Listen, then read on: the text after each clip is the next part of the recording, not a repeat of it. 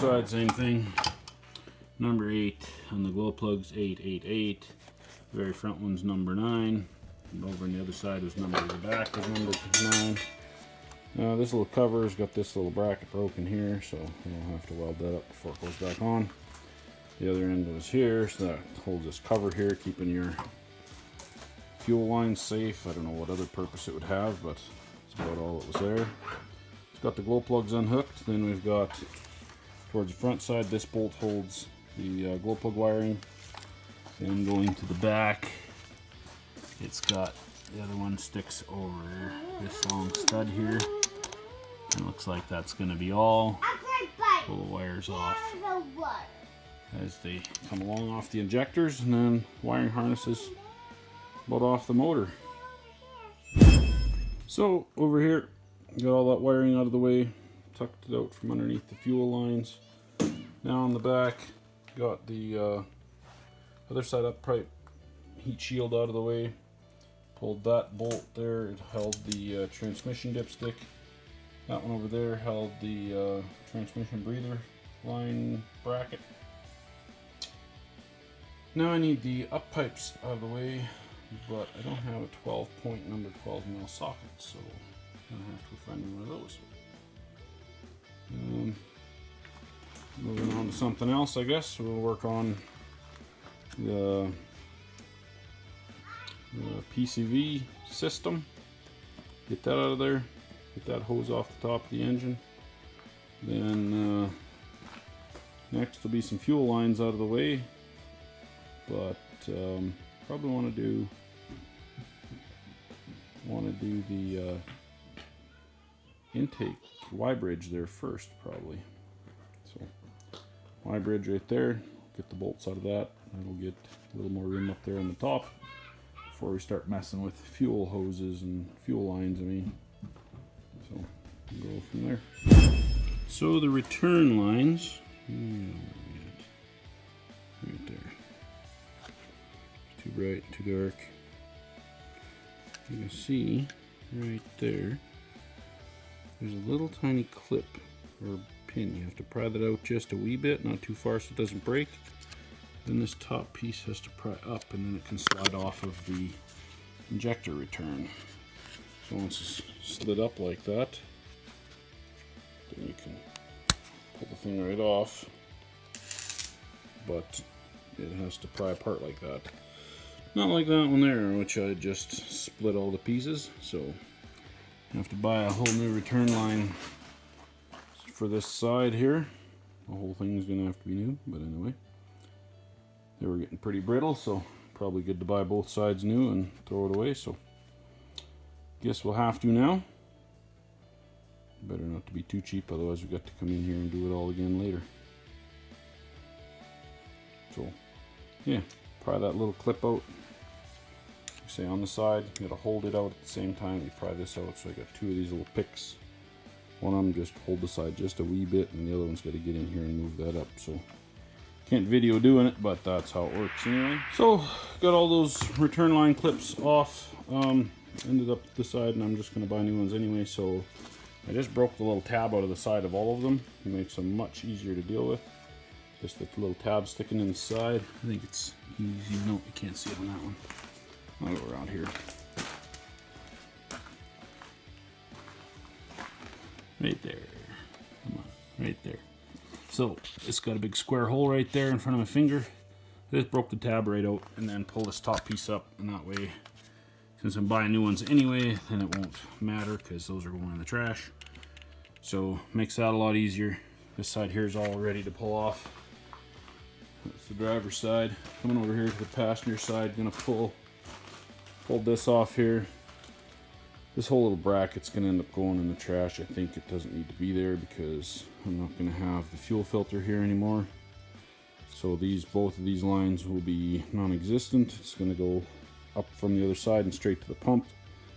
Only thing coming over here will be this return line here. It's gonna go back right there, and it goes back and ties in right here to the return rail or whatever you call it there, the return line. So that's going to stay, but both of these lines will be gone. So we're going to start here in the front, pull the alternator. So we're going to go with this bolt, that bolt, or not, I guess. And there's a bolt right there under the idler. And we'll see how wiggly it is. Probably one more hiding someplace, but no, it looks like that's it. So pull those three out and see if that alternator bracket comes off. Should open the front end up a lot and make it look a little cleaner, or a little more open. Example of GM stupidity. This here bolt holding the oil filler tube down is a number 10. Up here on the top side holding the oil filler tube on so it doesn't wobble is number 12. So you can't use, oh, that's actually 13. I even tried 12, it didn't fit, so it's a 13. Then over here, this fuel line holder was a number 10. No, this was a number 12, and up here is a number 13. So I don't know what their brain fart stupid ideas are, but somebody's got lots of air in their head over at GM. I don't know. I like driving their trucks, but boy, they're a bunch of retards building them. So, yeah. Why they couldn't use the exact same bolt, just have no clue. I don't think they do either. Okay, then the next part of this stupid bolt theory, the even dumber part is, this is a number 12, this is a number 13, this is number 13, this is number 12 over here, but the bolts are the same size. So they put a bigger head on the bolt. This bolt head's bigger than this one, but the bolt threads and shaft are interchangeable. I can put this bolt down in this hole and this hole bolt in that hole. But yet, that's a 13 and that's a 12. Stupid. So on to something that actually used the same size of bolt. The water crossover lines. So there's two in the bottom there. You can see the studs. And then two bolts on the top. Same on this side. Two studs. Two bolts on the top. Then pull these out of here. Now I've got to pull this hose off. And then this water crossover line comes off. Oh, there's also this one here. So in the back here, got to pull that.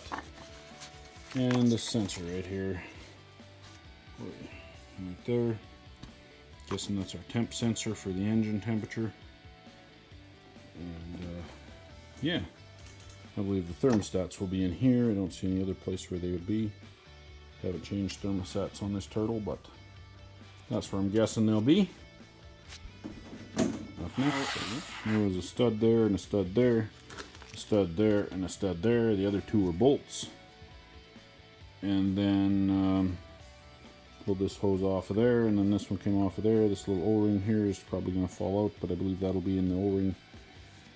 Top end, all the kit or gaskets and O-rings that I have there are supposed to be complete for this engine on the top end, so that should be a part of it there. Gonna pack some stuff in the holes for now because it's getting late. It's just about 10:30. And next thing to come off will be right here. Pull this thing off. Little mounting bracket tab. Then there's another one right in behind there. And then it goes over here, and I believe that'll actually be the return for the turbo. Turbo is coolant. Antifreeze cooled turbo on this thing. I believe that's where that's going. Goes right down into the valley. I'm pretty sure that's where it's gonna be getting its coolant. So we'll find out once we get the Y bridge out, but for now we'll just pull those brackets off. We'll pull the hose off right here, and then that'll be out of the way. And if we need to go further with that, get it out of the way completely, we can do that later. But for now, that piece out of the way and that hose is gone. It won't be in the way for pulling the intake manifold off. Then we'll see what's next. So pull this bolt out here on this other fuel line, this one out of here, and this little return line off of this little return regulator ties in here. Actually, that might be a metering valve. Not 100% sure. Ties in right there. Going back to the CP4. But this is all going to be only put in what we need. So I'm not sure if we cap this here or if we run this little line all the way over here. See what we can find for delete kit fuel filter delete kit, see what we can find there. Unless we can just order that with our FAS, I guess. Haven't ordered the FAS yet, but it'll be a while before this thing goes together anyway.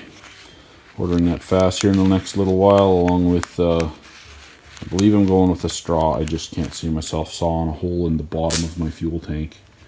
When I live out in farm country, driving through the trees, going hunting and hauling hay in the fields and stuff, and then saw a hole in the bottom of my tank to let it pull the hose off or something crazy. So can't quite convince myself of that, so we'll see how that goes. But everybody says a sump is the way to go, but I don't know. Yeah, so gonna pull this off yet. Try to get these fuel lines out of here and plug that off over there. Get this thing right out of here. Like I said, I don't think I really need this because I can hook up a pressure gauge somewhere else onto my FAS system to tell it how much pressure we're pushing to the CP4. I am not doing a CP3 conversion. This pump is original, I believe, and it's, as far as I know, still in good shape. But I believe that when they have a lift pump on them, they do not need the CP3 conversion, because the CP4 is a good pump as long as they have a pump going to them, or as long as they're not sucking gas up themselves. They have properly filtered fuel, as Ford in their 6.7 uses that exact fuel pump in the CP4. They just run 2 filters just like Ford always has, and they run a lift pump in the side of the frame just like the old 6 liter had and the 6.4 had. I believe the 6.7 still has it in the exact same spot even. And they just run good filters in front of it and a lift pump, and they never have any problems with them. Nobody ever complains about the CP4 on a Ford, so it's the exact same pump. So that's, I'm not changing this, I'm just doing the lift pump, and that'll be that. Getting to be lots of mosquitoes. Like I said, 10:27. It's still about that daylight outside. The beauty of living in northern Canada. Beautiful warm day out here. It's still 22 degrees C. Whatever that is, like 70 something Fahrenheit, I think. Don't really use Fahrenheit that much, but plenty bright out. There's the garden. Got some strawberries. Lots of potatoes coming. And the summer fallow garden.